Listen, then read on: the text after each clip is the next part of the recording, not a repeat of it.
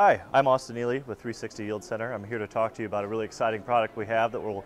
on the market this fall, 2015, is the 360 Chainroll. And so what we've been looking to do here is provide a solution, a retrofit solution to the market that will allow or transgress between multiple farming operations. Whether you're doing deep tillage, no tillage, strip tillage, we wanted to have a single solution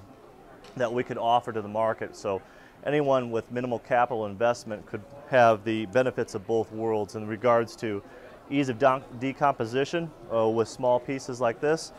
but yet maintain the size of residue that we need in a strip till and no-till configuration. So why I'm really excited about this product is if you look at this, the size of this residue allows for us with our row cleaners and strip till and no-till situations to come through, and if you can imagine the tines of your row cleaner can easily fit through here and brush that to the side. But yet when we think about decomposition and returning this resource back into our farming operation, we would like to have sized pieces like this so the microbes can enter from either side and begin that decomposition process. So what we've done here is maintained a size about 6 to 8 inches, and then here we break this apart. So in these small pieces here, the microbes can enter from either end and begin that decomposition process.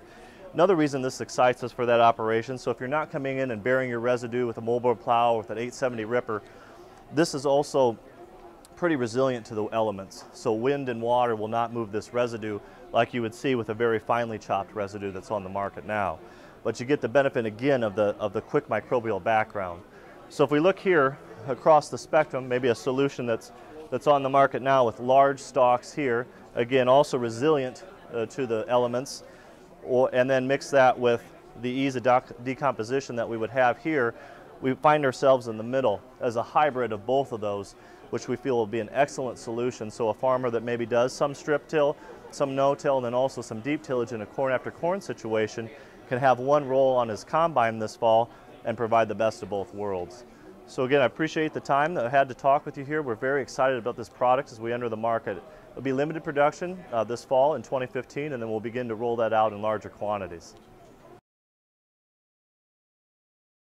And so what we're looking to do with this, again, is that sizing of the residue so you can have a shark tooth or any row cleaner will push that out of the way. So we looked at this, and it seems a bit ambiguous, but if you can imagine 3 teeth, we figured when we sat down with our agronomy team and engineers came together, push that out of the way. So we'll have that clean seed to soil in the virgin environment contact in that very rough environment, possibly non-ideal if you think about it, but the row cleaners open it up, we have the virgin soil to get that seed to soil contact that we'll have as we move these to the side. And then, but in the first time, well, I think we're very unique in the market because there's a lot of products on the market that would size material to this length, but we're also going to get the benefit of the microbial activity. As we think about this in our 360 Yield Center system, as we look about returning the resources back to our farming operation, we'd like to get that in about the 18-month to 2 years time frame. And so by opening this up with all the different opportunities you have at the ends, because that's how the microbes will break this down, is enter through these through the cellulistic chains here, the cellulose, break that down from the ends rather than from the side, will dramatically increase our ability to return that resource back to us in the form of nitrogen. If we think about, for a minute, the confetti solution here, where sand on a beach, as far as the availability of air to get down through that, through the foliage or through the residue. Larger pieces, obviously, if we look at these, you can see how that's not necessarily a thick mat. We come through there and push those out of the way. The soil will air out much quicker. We'll be able to get on our soils faster. You know, more like you would think of a full tillage or a deep tillage solution will be an advantage then to get that out of the way and have the good seed to soil contact earlier on, maybe you know, several days earlier as we think about pushing that out, or like a carpet on your porch after a rain. You pull that back and the wind will take that, dry it out quicker for us.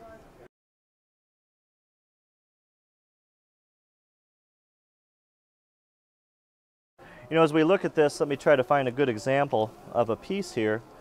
but I kind of liken this to a little bit of a cockaburl in the sense of, you know how you walk through and those things stick to your pants or your shirt, but if you think about this in the environment of all these little hooks, kind of like Velcro, that'll latch on to each other, and as we try to pull that apart, wind and things like that, it kind of becomes entangled upon itself and will be more resilient against that is it tries to blow in the wind, and also water, have a harder time moving this residue in a heavy rain, or an instance like that would cause it to pond, or you have that rim around your pond, that you have to manage in the spring before you can go to the field.